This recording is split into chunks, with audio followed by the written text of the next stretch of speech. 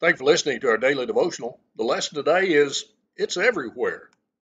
I can remember whenever our children were little, we'd feed them various things, and one of the things I hated to give them was cream of wheat, little bitty grains.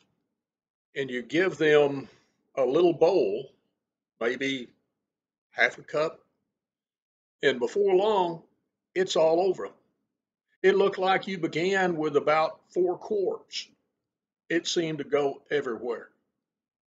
Whenever I think of the term leaven, I think about that, how it just starts out and it just grows and grows and grows.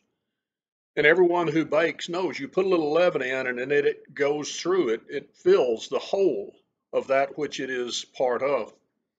Well, in the book of Luke, the reading yesterday in Luke, the 12th chapter, we find that the Lord began to say unto his disciples, beware of the leaven of the Pharisees, which is hypocrisy. You think about that, the idea of hypocrisy, play acting, in other words, not being sincere. And that seemed to be the besetting sin of the Pharisees. They professed to be following God, religious, concerned with the things of God and rejecting the things of the world. But their lives showed something far different. Within, they had this desire to please self, to follow the traditions of the fathers rather than the things of God. And it seemed that that was something that the word hypocrisy deals with, and to beware of it because of the leaven that it is. And he says it just grows. It becomes something that takes over one's life. Well, sadly, a lot of people today in the religious realm, they profess to be following God. In our reading in Matthew 7 a while back, not everyone that saith unto me, Lord, Lord, shall enter into the kingdom of heaven, but he that doeth the will of my Father which is in heaven. And there were those who'd say, we've done many wonderful works. In other words, they were able to, in their mind, in their heart, pick and choose what they thought was important. And Jesus said, I never knew you.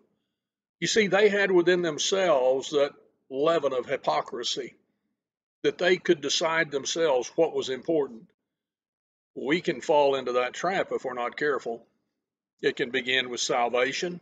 I don't see the necessity of, and you take any aspect of becoming a child of God, whether it be hearing, believing, repenting, confessing, being baptized, which one are we going to reject? And how hypocritical are we when we do that? And if that's the beginning of our supposed life with God, where is it going to lead? We need to beware of that leaven of hypocrisy. It simply grows. Once I get in my heart, my mind, that I can pick and choose what I want to do in regards to God's will, I'm hypocritical. And it will grow, the Lord warns. So let's determine that we will surrender ourselves, our lives, to God. The Apostle Paul in Galatians 2 and verse 20, speaking of his conversion, he said, I am crucified with Christ, nevertheless I live, yet not I, but Christ liveth in me. And the life that I now live in the flesh, I live by the faith of the Son of God, who loved me and gave himself for me. How much do you think Paul held back of his own will instead of God's? The answer, of course, is nothing. What about my life? Thanks for listening. You and I will have a great day if we avoid that leaven of hypocrisy. Thank you again for joining us in this Bible study. We remind you, if you'd like to follow along in our daily Bible reading, the link below in the description of this video will give you the PDF so you can read right along with us. If you have any other questions or if you'd like information on a Bible study, contact us with the information provided on the screen before you.